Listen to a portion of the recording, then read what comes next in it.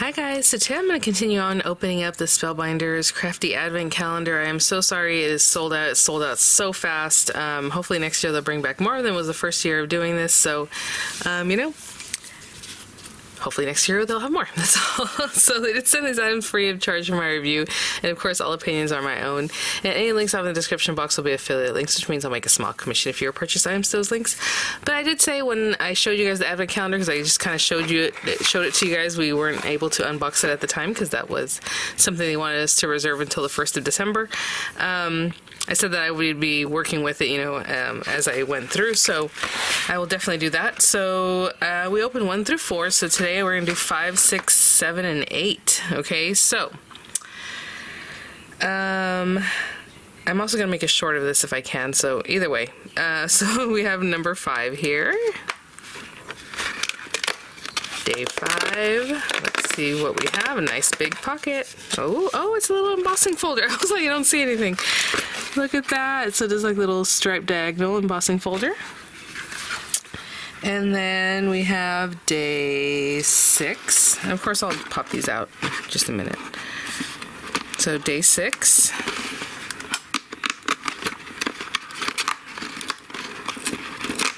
Well, I'm trying to be careful with it. A little gnome. Oh my gosh, you guys. I know it's hard to see there, but it's a little gnome die set. Day 7 is a big square over here, so let's check that guy out. Oh, a stencil. Oh, a stencil set. So there's a couple stencils in there.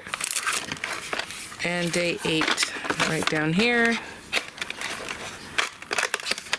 A little bit smaller square. Day 8. Oh my goodness, a heart with the outline and an inlay. Not even an inlay, it's a whole layer up piece for it. Okay, so I don't know what I'm going to play with first, but let's see. They just stuck down a little bit, which is actually really nice. I haven't had anything like falling out or that wasn't in the right spot or anything like that. So, embossing folder that does like a little strip, so the area is about just over 1.5 inches. I'm looking at the actual like embossing that it'll do to 5.5. So just as long as like a card base, if you want to add like a little strip or something of some embossing or repeat it or however you want to play with that. So that was 5, and then 6 down here. Again, oh, was a little gnome with all his little different decorations and everything. Oh my gosh, you guys. It looks like he has a little string, so you can make like a star balloon maybe or something. It has a little inlay on his hat. That is so cute. Even his little beard and everything. Oh my gosh. Okay, I'm gonna pop that back in there. And let's take a better look at 7. Again, it's a little square stencil. That is so smart. How cute is this, you guys? And it has the 2 different layers. Very interesting because it's 3 layers. Oh gosh, I wish I had known that.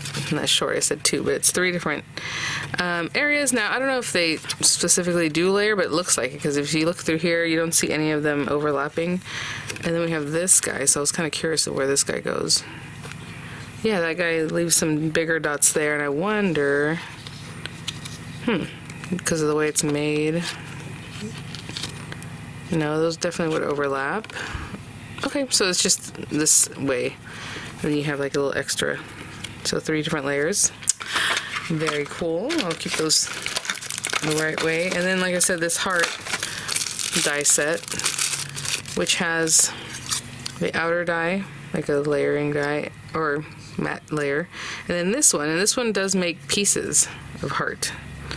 So if you want to put that in there or just use this by itself or however, but that's very cool. And again, a good size. I'm trying to measure this for you guys. It's like 2.5 inches tall, I would say, by just over 2.5 in the other direction. So let me get some papers or something and we'll put something together. I'll be right back. So unfortunately I just broke my nail turning on my camera. I don't know how that happened, but there it is. I think what I'm going to do is an A2 size, of course. Standard, which of course, you know, I grabbed these from the Spellbinders card kits, but these are generally 8.5 by 5.5 scored at 4 1/4, so you have an A2 size. That's 5.5 by 4 1/4 on the front. I like matte layering with like little skinny borders. So this is 4 1/8 by 5 3/8. If you don't like that, 4 by 5 1/4, or just mat the whole thing, you know, 4 1/4 by 5 1/2, or different layers, whatever it is that you like. I need to start putting these back. Oh no, I just said, oh, it's pretty good because some of these, you know, they didn't slip anywhere, but my stencil slipped away. Hopefully I don't have any other ones doing something like that. I'm gonna get that back over there. But what I'm gonna start off with is this guy. Oh my gosh, look at my little bird wing. Okay, I'm gonna use this, and I used that already. For right now, we're just gonna focus on that. I'm just trying to see where this little wing came from. Oh my gosh, you guys, how did I do this?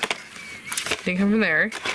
Didn't come from 8, but I will need this, so good thing I opened that. I'm gonna put this little wing to the side for now until I find where he came from. We are gonna use the gnome, but I'm gonna leave this open like this, I suppose, so I don't misplace anything else. Okay, so what I'm gonna do with this piece, what I figured would be fun, is just to give it a little something. So I'm gonna put this through here on the top.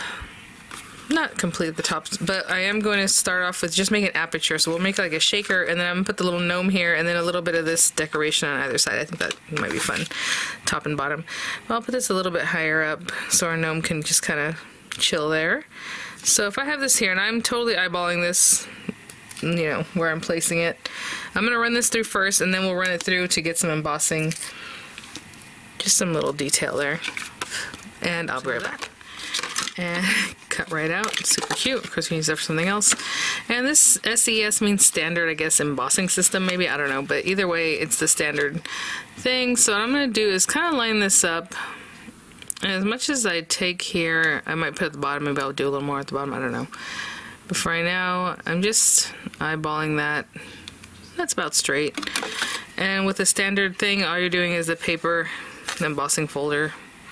I don't really want that crease from the embossing folder, so we'll see what happens. I might just face it out. We'll see how it looks.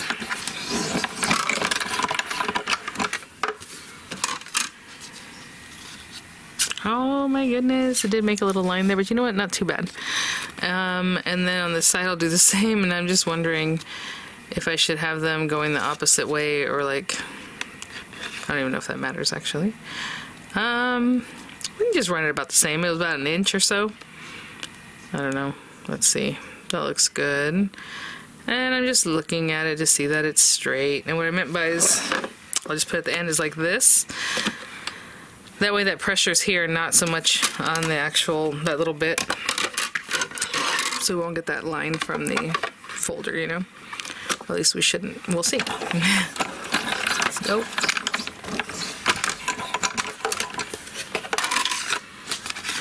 Yep. So next time I'll do that, I'll just have it hanging off the edge, you know, because I got a little bit of line from the folder. But that's pretty cute. Little detail added. Okay. And we're going to shaker that. And so I can just cover the back with a piece of acetate. And literally I'm just going to take a piece of acetate and glue it to the back. So it's not the biggest deal. If you don't have acetate, you can always use like carrier sheet or like stamp carrier. Sometimes it's the same kind of consistency, or even packaging, plastic packaging. No one's gonna be poking at it and say, oh, this is much thicker than an acetate sheet. It's fine. So I'm not gonna make it a circle. I'm just gonna take like a square of it and just glue it on the back, okay? And I'll be right back. I actually took it from a carrier, stamp sheet carrier. And, oh my goodness, thought I'd be able to put that away easily. I'm not. Okay. And just get it right down around the edges. What is going on? I refilled this the other day, and she is just like, nope. I think like clogging up is her favorite thing to do. All right. Let's go. And part of it is too that I use this and to kind of spread glue out, and maybe I shouldn't do that. It's a bad habit. But anyway, wipe that off. Should cover it up. And then just make sure your acetate's nice and clean. And if it's not, I mean, you can give it a little cleaning.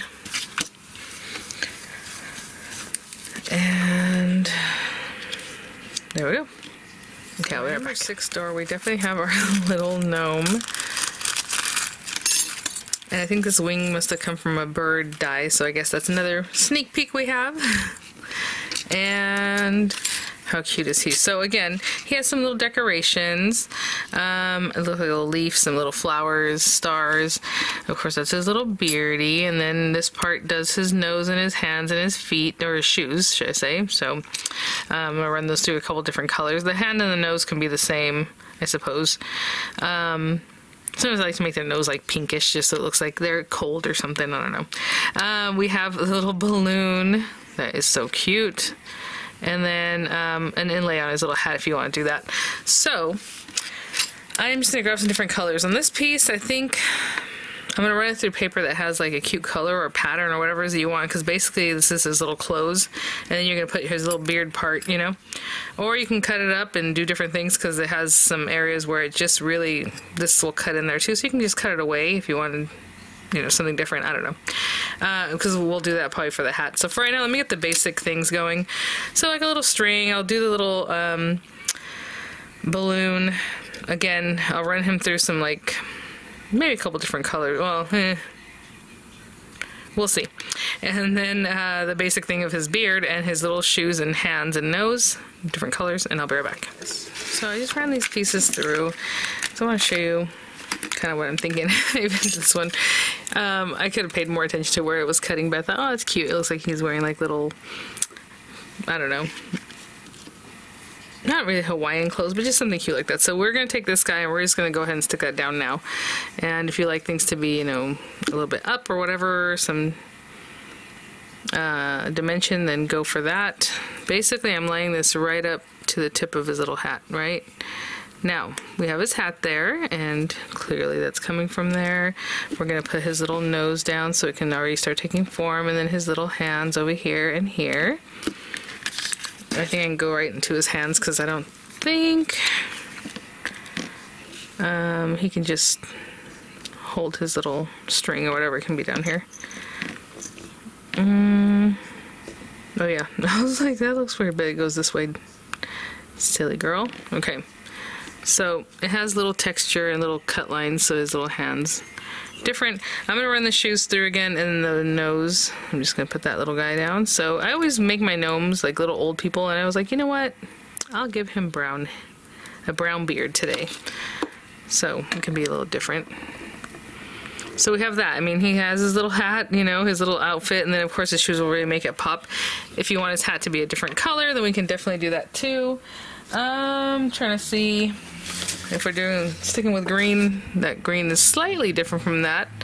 Yeah, you know what, we can do this. Okay, so what I'm gonna do is just cut a piece of paper. We don't really even need all of it if we decide to paper piece his hat or just something like that. So all I'm gonna do is take this hat area and plus include this inlay, and I'm just going to run that through, okay? So when I come back, I'll have that, and I'll cut his little shoes out of black paper just so that they really pop. Oh my gosh, you guys don't laugh at me. I'm just grabbing tape that's like on my table that helps me hold things down. Look at that. Okay, I'm going to run his shoes through too, and I'll be right back. Okay. And we have his little shoes. That's all I was going for on this one. So I'll put a little glue down here, and I don't know if there's definitely a way that they face. Looks like this one probably goes over here. I'm just looking at the angle of the shoe and kind of the way it's created. And then maybe this one goes here. Or maybe I have that backwards. That looks right, doesn't it? But if this one was over here, I think we're good. Okay, so those are his little shoes. And then for his hat, like I said, I ran this one through, and all you can do is just snip this away if you wanted to. So I'm just looking to see how much shows from his beard, so I'm actually going to snip up this way to snip that off, and this one too, and I think that'll fit the best into his little beard and everything. Yes, perfect. So I didn't snip it on the side, I snipped up from the bottom up. Hopefully you saw that, because look how perfect that fits in there now. And so he has his little hat with a little detail, but it still has that little print showing underneath. Aw, and that really makes him pop, doesn't it? Okay. Okay, let me cut out his balloon and string, and I will be right back. Okay. Oh, how cute. cute is that? Oh my goodness. And the little string, I just cut it from the back side of that pattern paper, so there it is. And let's see, should be something like that. This is here, this is here, this little guy is here.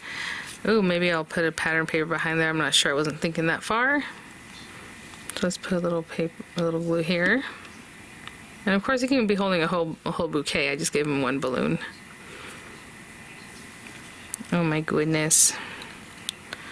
Okay, he looks really cute right there. Actually, should we pop him up?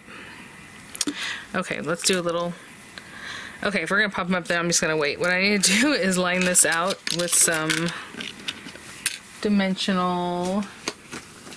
Oh my goodness gracious. It's here, but it's on a roll and it's unraveling already. So let me make sure to grab this. Look at this thing. Ugh. I try to tape it down, but it just pops back open. It's really kind of a little extra. Alright. So I'm just going to line this out a little bit close to the die cut area. Why not? That way we don't have to waste too much glitter or shaker stuff. Okay, and I'll be right back. And whenever you line this out, you always want to make sure that you are completely touching one to the other so things don't just sneak out those little edges, okay? I'll be back. I'm enjoying the way it looks nice and clean behind him, but I have this little like paper pad that's, I don't know, like hometown kind of paper pad. I'm thinking maybe this one. Would that be fun? So I'm going to cut this down to fit behind my cardstock there. Let's see, actually we can have a look. See, and no, look at that. It just makes it pop. Okay, I'll be right back. Just going to trim it down about the same size as my card topper. Let's go ahead and glue this guy down.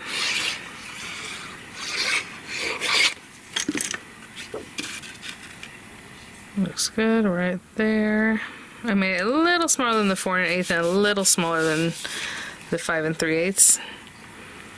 And let's get this guy over here. Peel this off, and I have some little clear sprinkles here. I think that's all I'm going to use right now.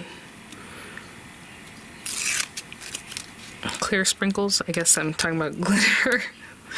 Sequins, spangles, whatever it is that you like to use. I should probably wait for this to be super dry because some might get stuck back there, but that's okay. I have these little clear ones. And since this is kind of a larger space, I'm going to put a little bit more. And let me see if I can find something like green or something to bring back that green back in, and I'll be right back. I have this little pack of green sequins we can just throw in. Why not? Okay, so let's let that settle down a little bit. Bring this guy back. It's a fun card with a little bit different style from what I normally do. Colorway and everything included there in that. I always turn it over and I give it a really, really good squish. If you want to add a little glue on your 3D foam adhesive, I would recommend it because it does get old after a while. It can get brittle and then the whole thing falls apart, right? So it's nice to have some glue in there. Look at that. So cute. Okay. And I was going to pop him up, so I'm still going to do that. But let me get some lower kind of profile 3D adhesive behind him and I'll be right back. So we have, again, oopsie, our little 3D adhesive behind him. I'm just going to pop him right down here. I really like the way that embossing kind of grounds it, you know, and then we repeat it on the top. Really cute. And I'm just going to glue this down. So from his little hand, put a little glue to here, and that way it just kind of sits down in here. And let me grab a sentiment and I'll be right back. Some sentiments from the Celebrations bundle with all the different birth things. Oh, look at this one. Kind of like that better. I don't know. I like the black though. I kind of like it down here, but then I want it to like he's just stepping on it. So how about happy birthday? You are so amazing. It's your birthday. I mean, how cute. Nice to have those to just finish off our card. And so again, I'm just going to stick these down since we have dimension in other ways. So I'll just put this like right here. A little more masculine feel on this card, but I think it's really suited for anybody. Of course, change up the colors Or if your recipient really likes green, then there you go. So let's see here. Happy birthday. Sorry, there you go. You are so amazing. I really like the feel of this card. It's so sweet. Thanks for watching, guys. Thank you so much, Spellbinders, for sending this item for a review. I'm sorry it sold out so fast, but you know, we're having fun with it. Hopefully you got in on it, and if not, keep an eye out next year. I will definitely let you guys know. I believe it came out in October this year, so just keep an eye out. 10 months from now or so. But anyway, thanks for watching, guys. I'll have pictures coming up, and I'll see you at the next one. Bye now.